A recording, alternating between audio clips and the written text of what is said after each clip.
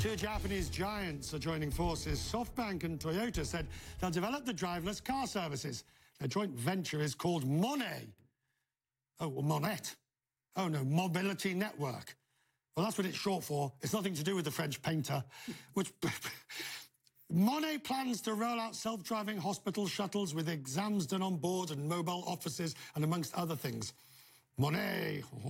Meanwhile, Tesla's Model 3 is now the best-selling luxury car in the United States. The Model 3's success comes despite Elon Musk's recent controversies. Only days ago, he agreed to step down as chairman, and he paid a $20 million fine after US regulators said he'd misled investors, claiming he had funding to take Tesla private. Edelman is a marketing consultant. He joins me now, Richard Edelman, the CEO, one of the greatest thinkers in the business on this subject. Elon Musk and his tweeting clearly has damaged the brand when the brand itself is robust because the product is loved. Elon hurt his company by having that tweet. But the bigger message for CEOs is you're expected to stand up and lead now. 2/3 of people tell us that don't wait for government. Get out there and talk because your employees expect you to do so. It's really important for CEOs to absorb this message, that they are actually the change agents instead of government at this time. Hang on. But this, we saw that with transgender bathrooms. We saw it with the immigration ban. We've seen it. You've got many examples where CEOs have led the way, or the brand has been used. Colin Kaepernick and Nike at the moment with the advert for that. But it's a risky business. Actually, companies are smart if they play in this game in their swim lane. They have got to do it. 2/3 of people, again, say, I'm only going to buy a brand if the brand stands up and speaks on my behalf. This is a fundamental change. It's the rise of brand democracy. And what you see is somebody says, I can best affect the world by what my purchases are. So when do you know when it's time to put the brand behind? A good example would be same-sex marriage, or marriage, it's called marriage equality. Now, marriage equality 20 years ago, or 15 years ago, or 10 years ago, the balance of views was very different than the views today. You could arguably say when a company gets on board on one of those things, it's just riding a winning wave. But example, the Dove campaign for Real Beauty, which is a real winner for that company, increasing sales every year. Now they have the Dove Beauty Studios, all staffed by women, and it's an incredible advantage for them. So assuming I was paying your reasonable fees and were able to get your advice, how would a company handle Me Too? Not only a case of a claim, but putting forward a view of equality, transparency and fairness? Or would you run for the hills if you were the CEO, frightened of what might come your way? I think that there's a distinction between corporate reputation and brand marketing. So on the corporate values, you've got to stand up and speak up on behalf of your female employees. On the other side, on brand marketing, if you're a brand like a Dove, where it's female-oriented, you need to have position. Why was Nike brave and right to do what they did with Colin Kaepernick and not brave but failing in doing it?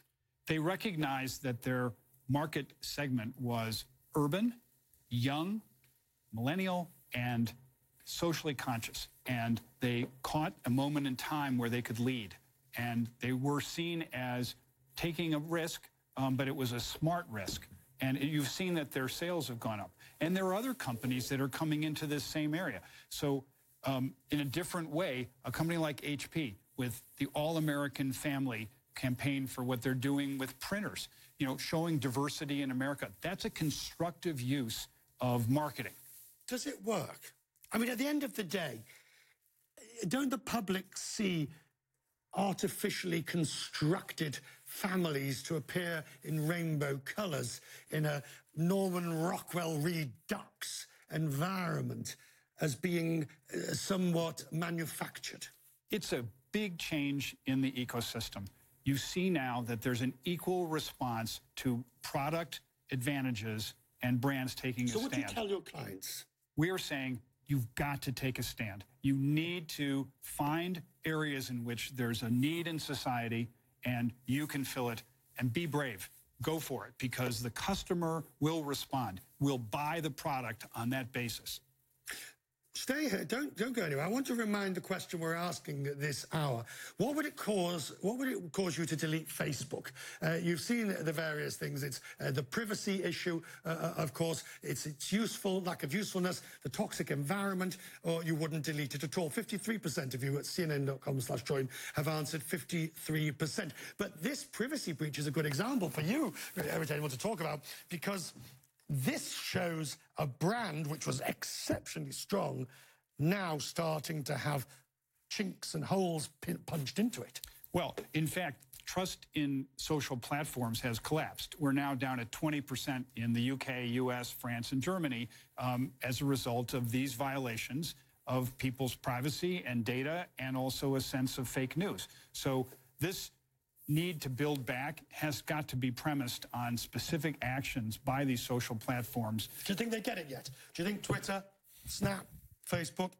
I do think they get it, but it's going to take a while for there to be proof of change.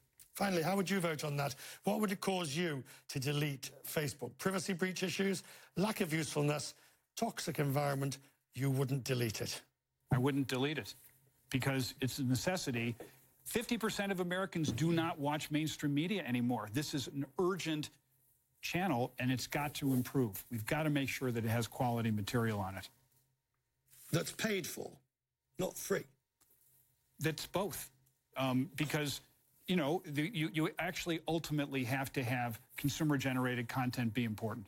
I'll show you what the results are. The results are in, and most of it say it would be privacy for you to delete Facebook. 53% of you. Number two is lack of usefulness.